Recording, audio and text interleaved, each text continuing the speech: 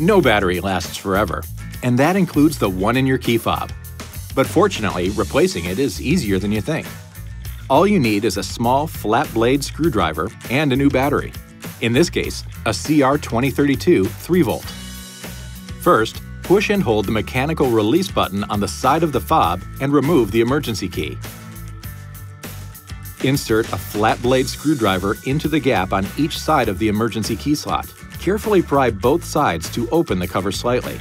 Using your fingers, separate the case. Then use the screwdriver to pry out the old battery.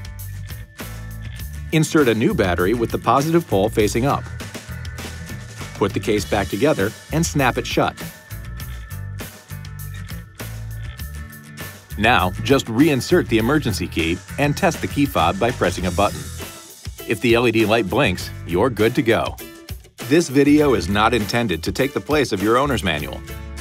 For complete details and other important safety information, please see your owner's information.